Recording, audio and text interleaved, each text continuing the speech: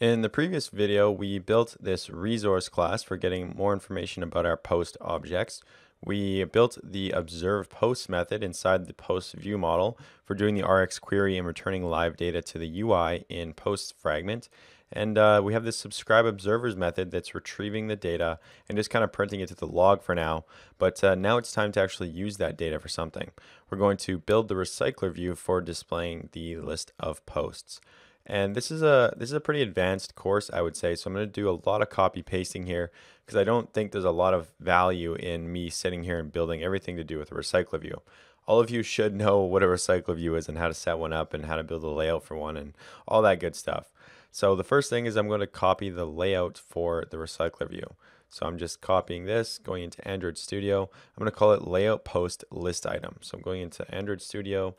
Going into the res directory, going into layout, right clicking, going to new, going to layout, what was it, post list item. And of course, now I'm just going to go to the text tab and paste that in. So there's our layout for our recycler view. I'm going to close some of these classes. Next is I'm going to copy paste some more stuff. I'm going to go back to main, go to Java, and I'm going to copy paste the recycler view adapter. So I'm going into UI, going into main, going to posts, and copying the posts recycler view adapter. So I can copy actually all the imports too. So I'm going to copy all of that, go back to Android Studio, and I'm going to create that class. So post package inside main UI, go to new Java class, post recycler adapter is what I'll call it. And I'm going to copy paste that in. And there we go. So that is trying to import the main scope, which we haven't created yet. And it says it can't find, oh, I named it wrong. It's posts recycler view adapter. So I need to add an S there. So this is giving me a warning. Did I name that file wrong? Layout post list item. So it's got to be layout post list item. So I'm refactoring that, renaming it to layout post list item. There we go. So there's our adapter. And I want to add some spacing to the list items in our recycler view also.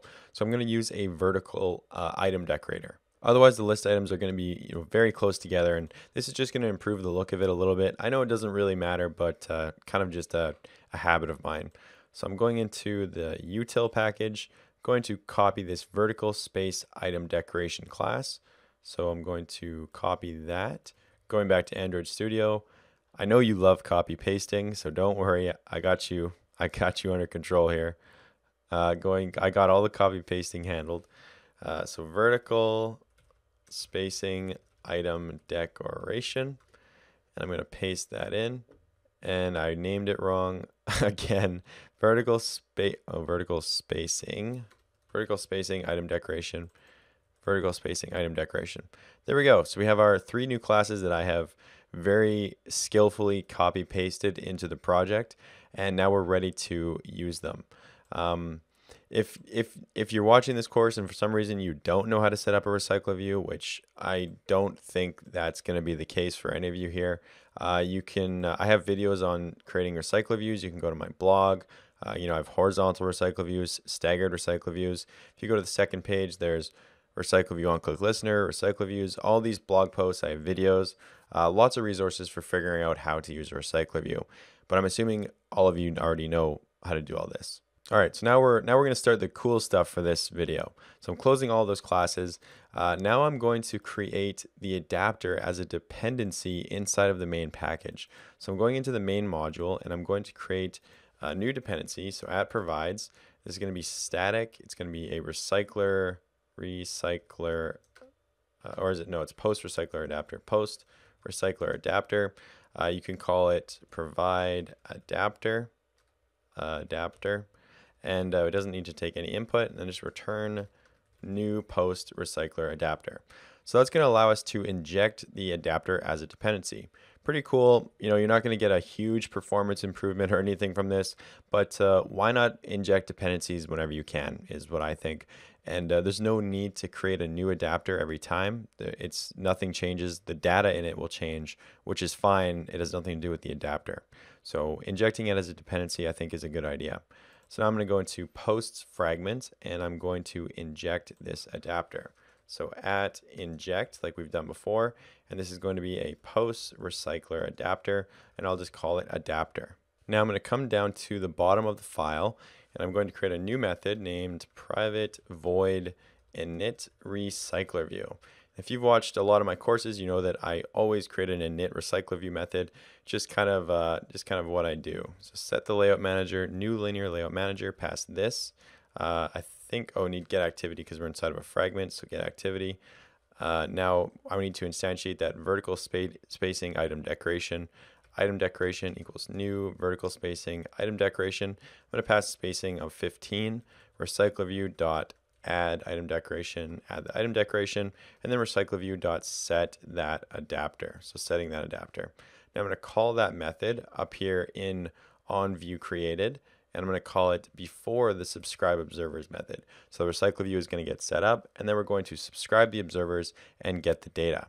So now the last part of this video is actually getting the data and setting it to the adapter. So I'm going to write a switch statement.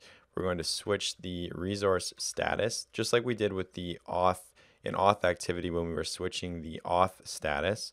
So we have a couple cases here. The first one is the loading case, and then we have two more cases. The first one is success, and the second and the last one is error. So success and error. So now what do we want to do here? Well, in the loading status, just for now, I'm going to print a log that says loading ... Inside of the success case, I want to do, got the posts ... Meaning that the posts were retrieved. And I want to do adapter set posts, and then I need to get that data. So list resource .data.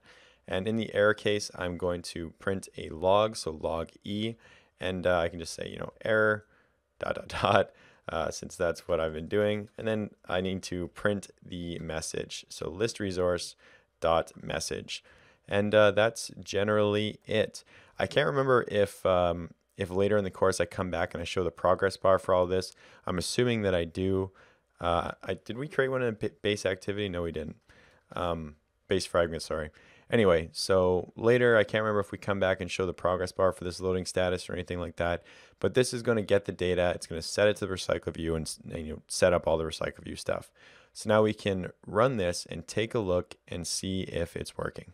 All right, so there we have the app. I'm going to log in with a user, and there's post fragment, and it's able to retrieve the posts. I'm going to actually log out and log in with a different user just to make sure that the posts are different. And those are definitely different. So the second one is qui est esse, if that's, it's just random text. And notice that it's different. So yeah, we're getting different posts for different users.